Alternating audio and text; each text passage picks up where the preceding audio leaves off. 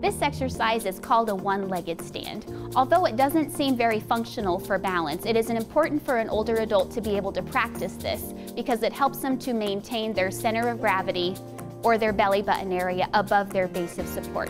Standing on one leg also helps them to improve the strength of their hip muscles. For this exercise, Betty, I'm going to demonstrate it for you first and then I'll actually have you perform it. I'll be having you stand next to your chair with your left hand on the chair for balance.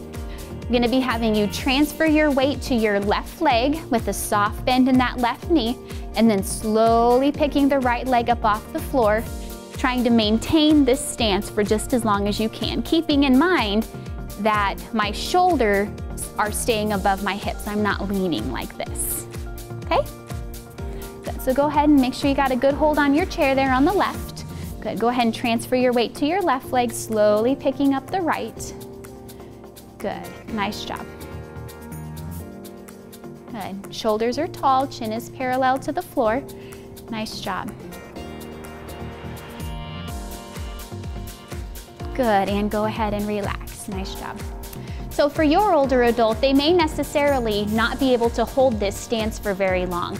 As a practice, go ahead and have them perform it as long as they can and work up to holding it for a 30-second max. It is also important to note that this should also be done on the right leg. As you're standing here as a caregiver, you should be standing in a close supervisory roll here with the feet hip-width apart, soft bend in the knees, with a hand on either side of your older adult to ensure their safety should they lose their balance.